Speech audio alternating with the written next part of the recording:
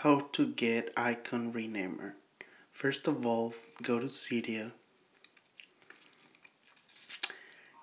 and then you're gonna find it in Big Boss Source. You should have it already.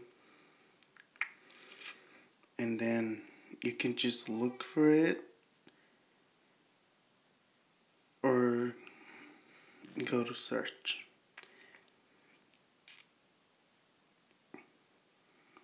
And type icon renamer.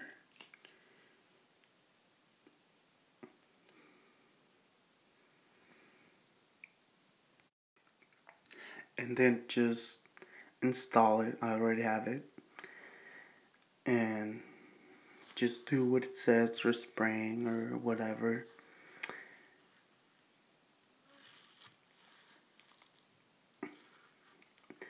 And then just let it press on an icon until they start shaking.